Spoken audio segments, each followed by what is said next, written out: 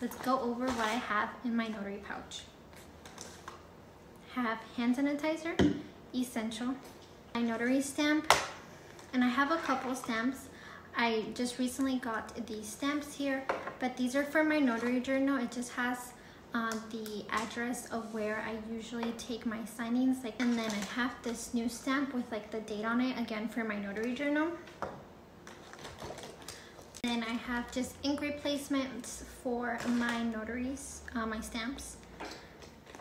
I have a square reader because I do take just regular notary work.